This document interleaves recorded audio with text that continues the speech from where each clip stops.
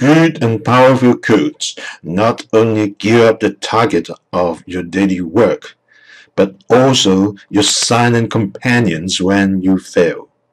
With each attempt to try, a code may talk to you and tell you to try again.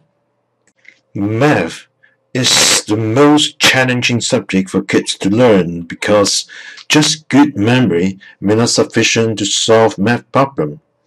We need smart and logical brain to solve the thoughts of other people. Are you alright, Louis? Take a photo then. Codes are the wisdom and experience of other people. If we get used to understand other people's mind, then to solve a mathematical problem should be better than an empty mind. Kido Math Center puts codes around the classroom and website in order to let students to have more chance to read other people's mind.